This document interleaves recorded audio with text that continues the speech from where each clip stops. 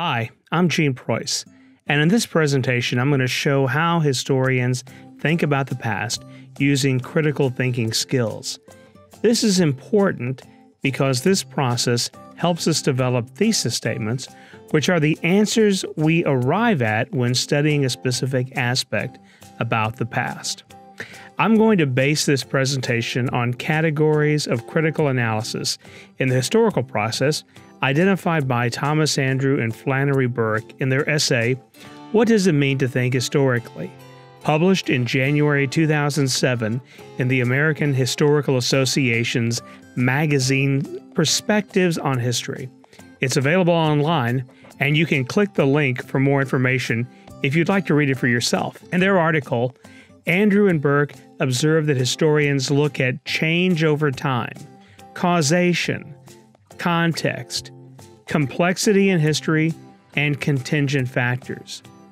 While this is a rather basic introduction to historical thinking, it serves as a good model for students. In this presentation, I'll expand on these 5 concepts and demonstrate that by using them, you'll get a deeper understanding of the past by developing questions that will lead you to research using primary and secondary sources, and that search for an answer will then help you develop a thesis. So, let's get started. When most people think about history and about the past, they think about somebody doing something that leads to a result. Let's call this an event.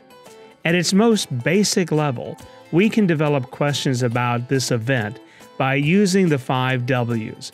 This is a method that dates back to Aristotle some 2,400 years ago. And those 5 W's that we've been using ever since are who, what, where, when, why, and how. Beyond this basic historical analysis, we want to investigate further and look at other events that happened around the same time as the event we're studying. By looking at these surrounding events, we get an idea of context of the period we're studying. We might want to investigate the changes that occurred because of this event. The action or event we're researching might have led to changes in the way people do something or changes in the process.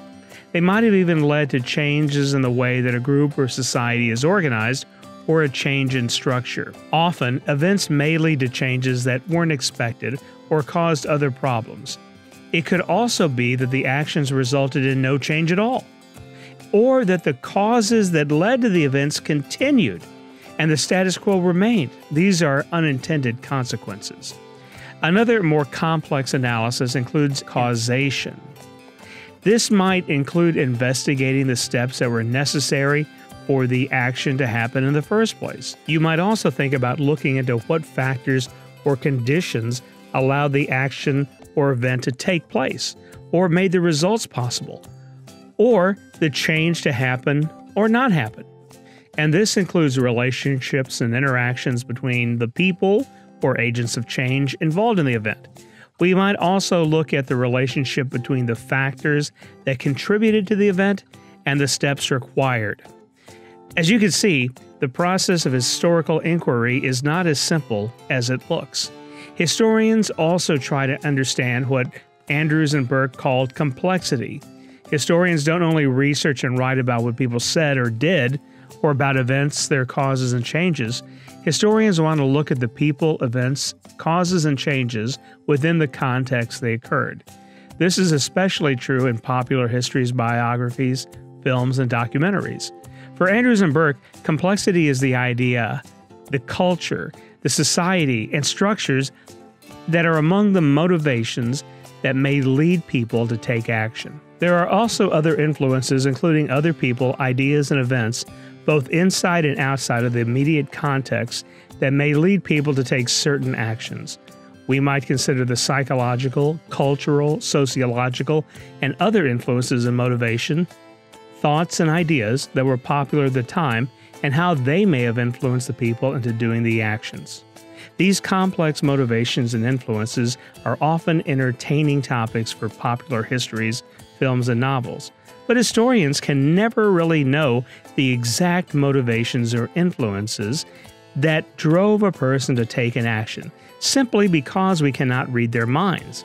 We might have evidence from primary sources about what a person says influenced them to do something, but it's impossible to know if that's accurate, or understand why someone with the same motivation and influences under similar circumstances might not do the same thing, or might do something quite different.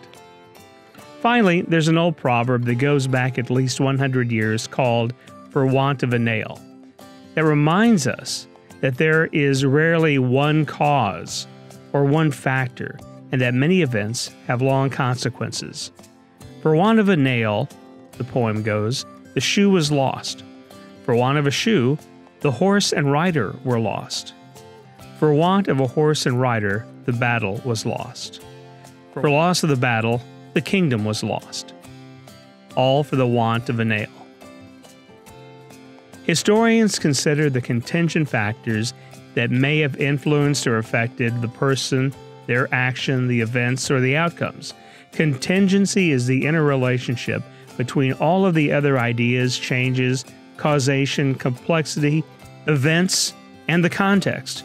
People often think of history as just one list of many events over time, each of those events being a turning point or catalyst, but in fact there are many contingent events that have to take place without which the elements of the event itself may not have been possible.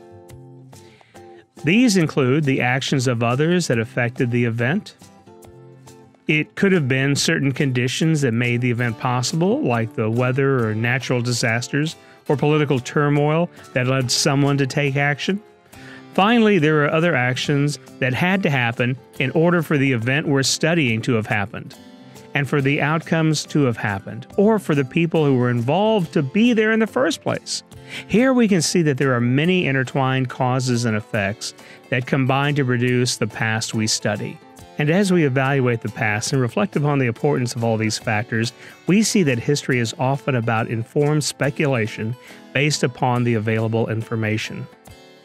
And that brings us to the final question we consider, and that is significance. Of course, no one can possibly learn about all these factors about any past event. So historians will usually focus on one or two areas. They choose those questions to follow based upon why they think those questions are important or significant. Some think that this is perhaps the most important question in any historical analysis. In explaining why an event, its causes, actions, outcomes, and the people involved are important is how we develop a thesis statement. In this presentation, we've gone over the many possible questions that can be asked about any historical event. Your thesis statement is the answer to the question you ask based upon your research in the primary and secondary sources. Remember, in any academic writing, whether it is apparent or not, a thesis is either implied, inferred, or clearly stated. And in most student papers, professors expect them to clearly state their thesis at the beginning of the paper, usually in the first paragraph.